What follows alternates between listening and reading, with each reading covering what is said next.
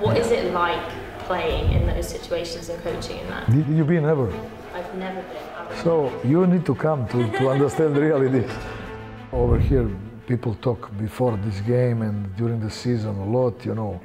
You have in family, let's say, situation that someone is fan of Red Star, someone is Partizan, and they make the jokes, you know, that the best friends also, and this is good, you know, this is something that, you know, you feel this atmosphere inside of the city.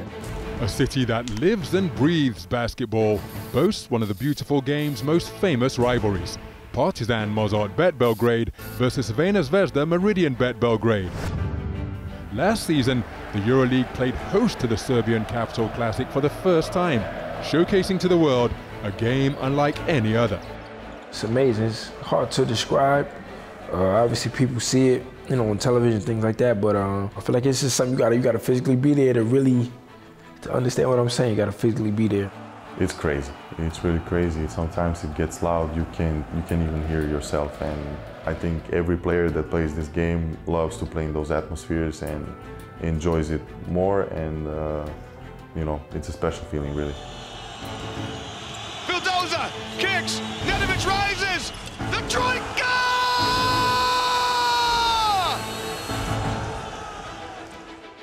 Each team secured a victory on the road in last season's derby matchups. With new star-studded rosters, a thrilling showdown awaits at the Stark Arena. This is your country, you know, your people. This is the team that I was cheering since I was born. So, you know, the emotions are even bigger playing for Red Star. They got a really good team. They got a lot of good backcourt play.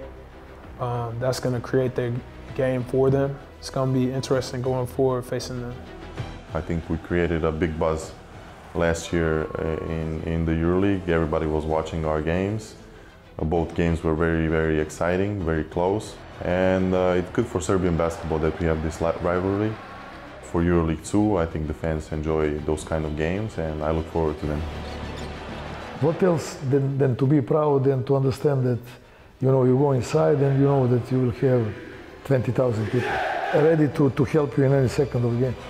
What a great rivalry game. That's why we love this competition.